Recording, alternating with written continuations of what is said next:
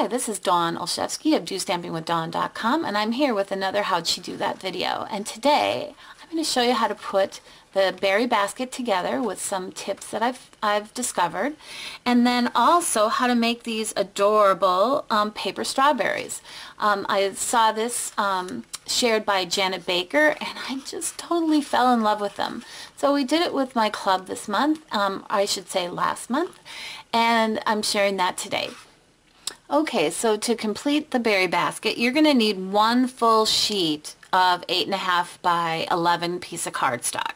Now I've cut this in half at 5.5 inches. We're going to use both, and they fit perfectly on the die, just like this. And then here's what cuts out is one part. You're going to need two of these, one part of the basket, and this is the edging, and you'll need two of these as well. And this you could use as a handle. I'm not using a handle today. So I've got my two here, right here, and then go ahead and you're going to want to fold on the score lines, and there's two that fold up like that, and then same with this one, obviously. And then essentially in the end, this is how they're going to fit together, okay? But we're going to actually start with our trimming, okay? So let's talk about that. There are two scored lines on there. If you hold it like this in your hand with the scallops on the bottom, you're going to see one near the center, and then you're going to see another one right there. Right at the end, there's like a little tab, and you'll want to fold that. And I've done that on both of these. And then get out your fast fuse, and you want to get some adhesive on the end. Alright, now those are ready to go. We're just going to work with one of them. And I'm going to, actually we'll start with one here. We're going to line this up. Now, I have a tip for lining this up. I discovered that, see the between the two scallops, that will line up perfectly along the edge here, and same with this one. So they did a nice job designing that. And then I like to use the handheld stapler by Stampin' Up. This is like my favorite new tool right now. First of all, it's very lightweight. It is easy to staple. You don't need a lot of strength for it. It uses smaller staples that we carry, but I really love it. So we just added that to that, and we're going to do the same thing here, aligning it between those scallops like I mentioned before. And then come in again. Now notice that I'm placing my staples, you know, farther out towards the sides of the basket. I found that's a nice positioning for it. So now, because we've already got that fold here, so this will cross over and fold like this. Now you're ready to add your last one. So what I like to do with that is I like to take my end that's not the tab end and find the one with the adhesive, and that's, we're gonna give it a nice pressing, and then we'll fold it over and line it up just like I said between those two scallops, and we'll finish this basket off. This is so quick. You could crank out a lot of these very easily. Teacher gifts, Easter coming up would be a great use for it, obviously. May Day baskets, something for Mother's Day. Oop, I just ran out of staples, so I'll have to refill that. But I have another basket here that I've finished. So isn't that adorable? Super quick, super easy. So look what I put in my basket. Strawberries. Aren't they cute? And they're just made with paper, and they're pretty easy to put together. So let me show you some tips on doing that. Now, first thing that you're going to need is some paper, and I do like the weight of this, and it's called Stacked with Love. This is the paper that I'm using. It's sized 4.5 by 6.5. It comes with 48 sheets of paper. There's 12 designs, 4 of each. So you're going to cut 2 hearts. This is the framelit heart, and from the center, it's the 4th one out. And then 2 hearts are going to come out of the Sweetheart Punch. Now this idea came from Janet Baker.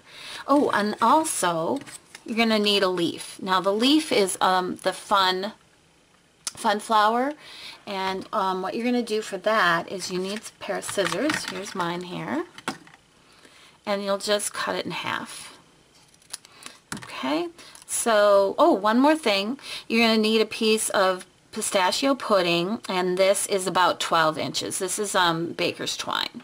All right, so to put this together, what you're going to do is you'll set these two larger hearts aside for a minute, and you're going to take the smaller ones and you'll fold them in half. And then we're going to add adhesive to them, quite a bit of adhesive, and I'm going to recommend the Fast Fuse. Now I've tried to put some of these together with the snail and they go together just fine, but they don't hold over time. So I think this is a better product for adhering. Okay. Next one. Now some tips on this is to do a bit of a, when you come down to the end, is like a check mark. See how I'm kind of pulling it away? And when you do that, this works perfectly. So let's go ahead and fold them again. Now we're just going to start with one heart, and we're going to line this up. Come in a little bit closer so you can see what I'm doing here. Oh, wrong direction. There we go. We're going to line it up about right here. And that is about 1/4 of an inch from the tip of the heart at the bottom here. You're going to do the same with this one, just on the other side. And there we go. Okay. So that's what it's going to look like. Come back out here. Look like this, but you want to keep them folded because that's how you're going to put this on, and you're going to put it on like this with the pattern outward. Okay. And there we go. Put that together. Now I do recommend giving this a bit of a rub. Make sure that that adhesive is staying really nicely. All right. Now get out your paper snips, and you're going to, from the center of where the hearts come together, I would probably cut about 1 inch or so. And that's going to allow us to do this. See how our strawberries coming together? Isn't that cool? Okay, but before we do that, we're going to add our leaves. And they're right here. I'm going to put some adhesive at the top here. Okay, and then that just sits just like that. And then you'll flip it over, and you'll do the same over here.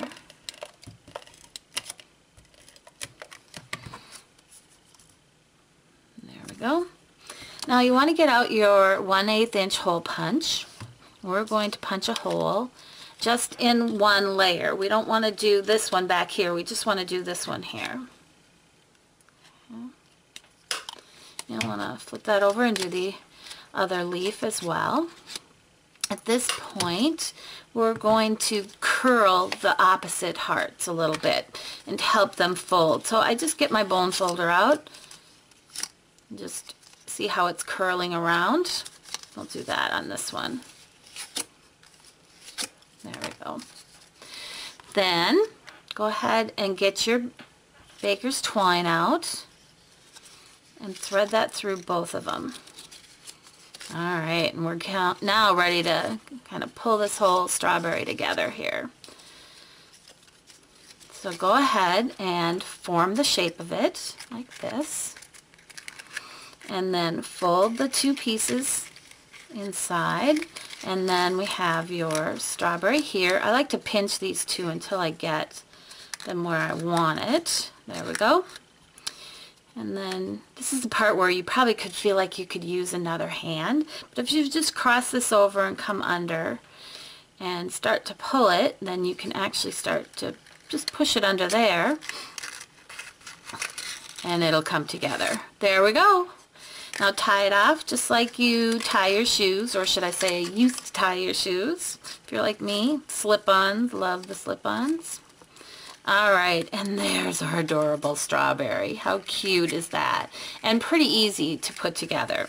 Now, just something about the bottom here is sometimes, depending on what you want to put in here, if it's something really tiny and it's going to slip out the bottom, then you might want to address that. And how I would do that is maybe just here, just kind of poke this in, like this one's already starting to go in a little bit. Just start to do that. And then get out maybe a glue dot. Get one here. And roll that up a little bit. And then place that right here. And then we'll press it down. And then that'll stay nice and closed for you there. There you go. But really, if you're putting something larger in there, you don't really need to address that. Something like jewelry, or you could put in larger jelly beans. Jelly beans would probably not fall out. Hershey's that are coming in like the square, bite-sized ones, those would work great in there. So just add that to your cute little berry basket. And how cute is that? I hope you have fun with that. And if you're looking for more inspiration, be sure to stop on my blog at DOstampingWithDawn.com. Or if you're looking for Stampin' Up! Products, be sure to visit my store at DOstamping.stampinup.net. Thanks.